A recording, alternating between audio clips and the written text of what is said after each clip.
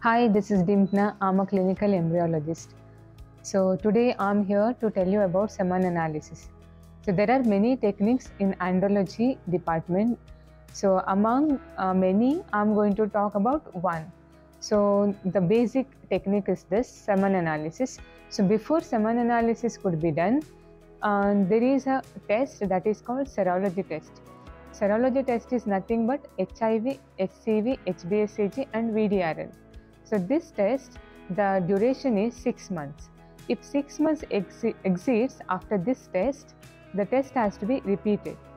Some patients, those who have got serology positive, such samples are handled carefully. So we take some other measures for those patients who are found positive for serology.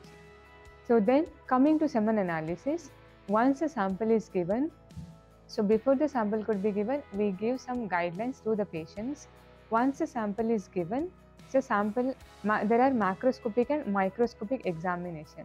So macroscopic examination is nothing but first seeing the color, then the volume, and then the pH, and then we see the order also. Order is like according to 6th edition, we have to check for the order.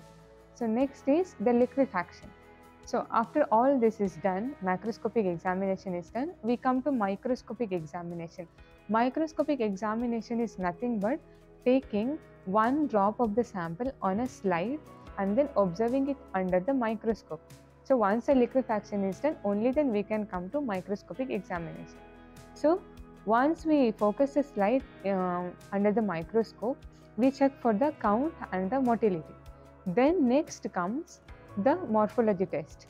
So regarding morphology test, you will have in the upcoming video.